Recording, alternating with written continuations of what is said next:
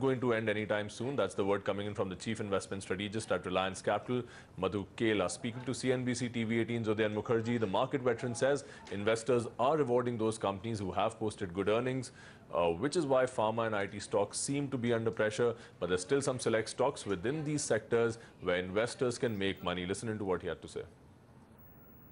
I would not suggest that if you are holding very solid businesses, unless and until it has become really exorbitant, it is not 10-20%, but you feel valuations have become 2 or 3 times than what you think normally the valuation should be, then obviously it is a call to sell. But I would not worry about this 10-20% kind of issue. I would still hold on to the portfolio of good companies, good businesses, because there is no doubt about it that we are in the midst of a really big bull run. IT, pharmaceuticals, now right, and you can watch that entire conversation with Madhu Kela and Udayan Mukherjee at 8:30 p.m. only on CNBC TV18 later tonight.